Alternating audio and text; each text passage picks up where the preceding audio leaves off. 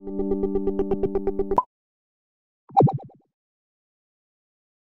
for anyone going from the previous episode to this one, you're probably wondering, why, Zen, are you already in space? You were just taking off and making adjustments to your launch vehicle when suddenly you go to this and I'm already in orbit.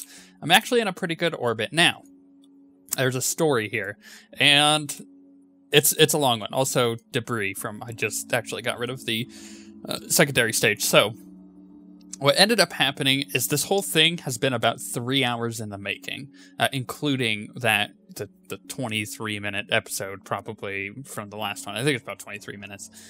Now, what happened here? Well, I spent about 2 more hours after that one, and also fiddling around with a ton of mods, so it ended up being roughly 3 hours trying to get things to work. It just wouldn't launch. I would launch and everything would explode and fall apart, and it was just a mess. And I disabled Ferrum for a while. I installed his other one, which reduces the Mach effects. So when you hit like Mach 1 and 2, it reduces the effects that are happening to your ship. I also just did a ton of editing with mods to try to figure out what was going on. It just wasn't working. And that ship that I had made had worked earlier in the day when I tested it on my other saved game, so I knew that it should work. But after messing with a ton of stuff, finally I managed to get into space, and that wasn't without a lot of pain. So I barely did it before getting, into a pretty good orbit, actually. Like I said, this is, 191 and 292, so pretty good. It's not a circularized orbit, and it's not actually, level with the moon's orbit, but you know what? It's better than what I had been doing before. So here's the thing. I'm absolutely 100% going to, in the future, just cut footage like that. In fact, I actually just deleted all of that. Like, it was a good 2 hours of footage. I literally just deleted off my hard drive before starting this one. And the reason why is because me being frustrated with not things working, me constantly failing and not actually getting to the main meat of the game, which is our story that we want. Oh, look at our lights. They're beautiful. It doesn't really give you anything at all that is any type of, what's the word I'm looking for? It's not quality, it's not a quality video for you guys. It's not giving you guys any type of entertaining footage. It's just frustrating, especially for me. So I axed all that. In the future, I'm going to do the same thing. If things aren't working or if I'm just constantly crashing, I'll leave the funny stuff in there, but I'm going to take everything else out because there's no point for it to be in there because we have a story to get to. We need to get to other planets and colonize them. We need to get awesome giant sci-fi spaceships and do that kind of stuff. So you know what, I'm just gonna cut all that crap from here on out. And I just noticed that I have the rest of them probably broke in flight. But I got one left, one strut there. Anyways, the rest of this is, from now on, is not going to include that kind of stuff. So, that was my executive decision. Now let's do our moon mission. P.S. Because it's been 3 hours in the making, this is probably going to be a much shorter episode than usual. Just expect that. We probably won't get back from the moon. Now, how do we want to go about doing this? Well, obviously, we're just going to take our apoapsis, because it's our apoapsis, and run it into the moon's orbit. Ooh, that was a pretty good one. Where were we? We want to be on the other side of the moon. We want to come in on the outside, as if we're making a large pass. Kind of like that, actually. That would work perfectly. Much like what we did with our previous mission, if you recall, to the moon. So that should be pretty good. We just need to find our marker, which is right here.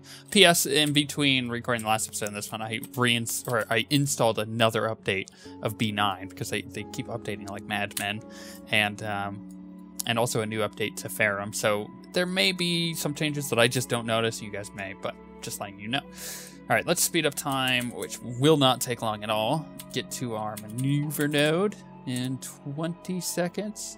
We'll start burning at 10 because it's close enough. There we go.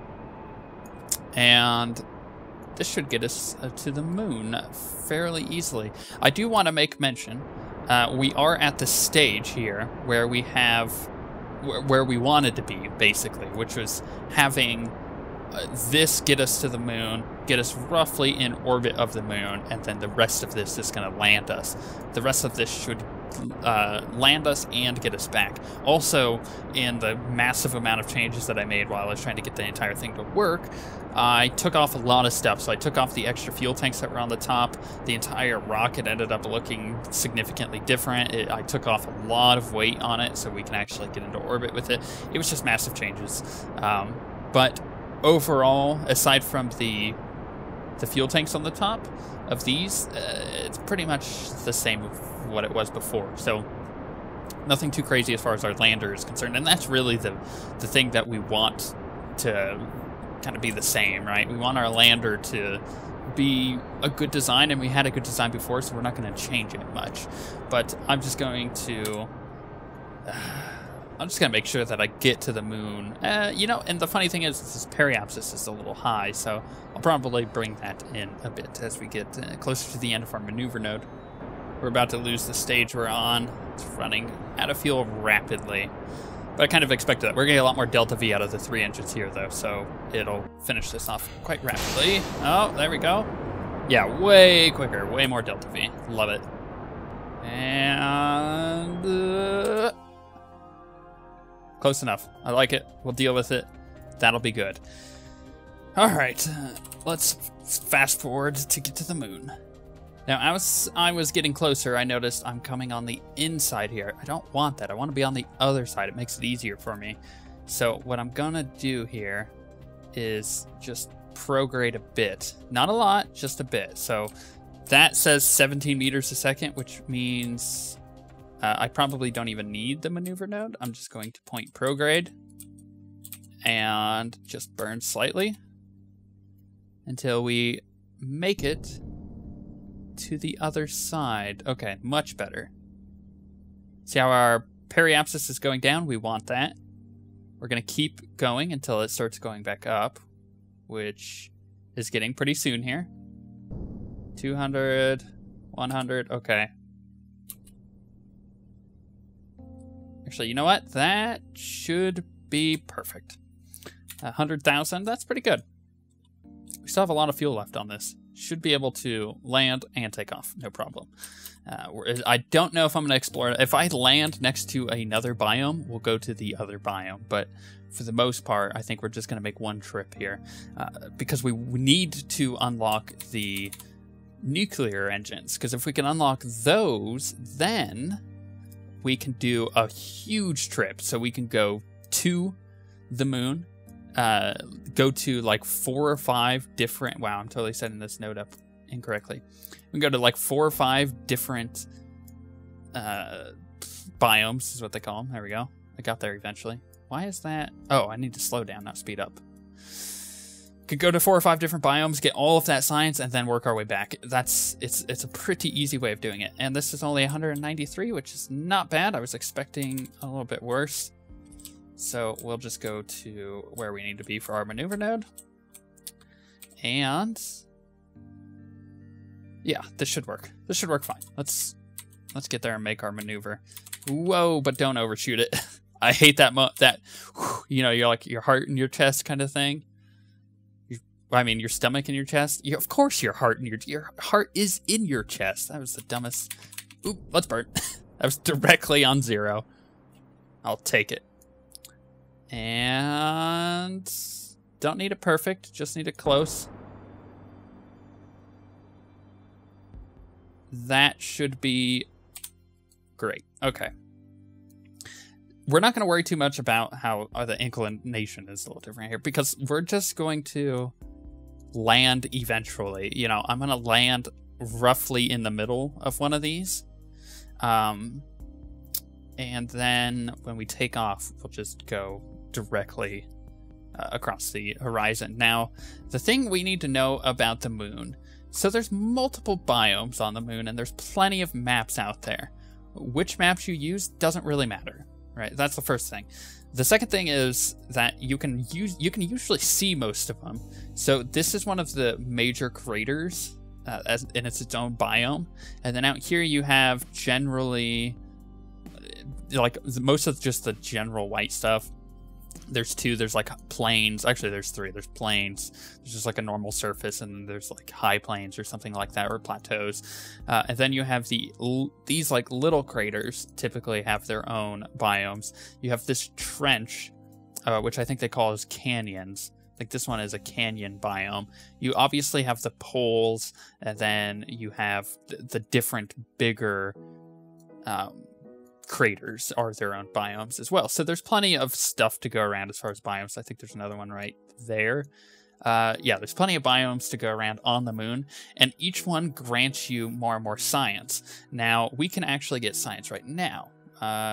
Should we keep our lights on? We should turn them off just in case. We don't really need them on at the moment anyways. Also, I wanted to point out, because this is our first manned mission to the moon, our first long-distance manned mission, you're noticing carbon dioxide, we have wastewater. That is punch cards? Really?